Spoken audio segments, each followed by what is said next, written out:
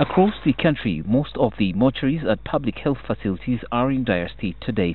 Now, with the available legal framework and government policy that encourages public-private partnerships in the development and management of some projects, funeral service providers say that within the health sector, mortuaries and generally handling the dead is one of the areas that can be considered. I think what this concept has brought is that it has brought some dignity to the death.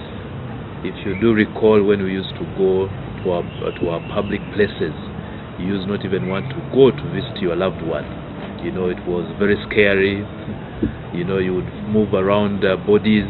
So it was really not a sight to go to. Drawing from the collaboration the company has with Mengo Hospital, where A+ Group has a funeral home, Zake says the same model can be used to improve service provision in public health facilities while saving administrators time to focus on core objectives.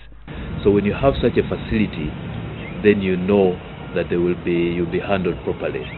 So to take it further is that if this concept could be transferred to the other hospitals, I think it would be a value added. And what we did with Mengo Hospital, we went into it more like a public-private partnership. They gave us the space and the building, which we renovated, and then brought in our expertise.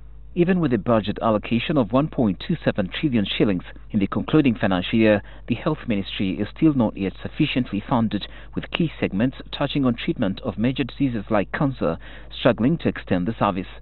With such realities, experts believe it's time that government considered outsourcing non-core services like mortuary management through partnerships.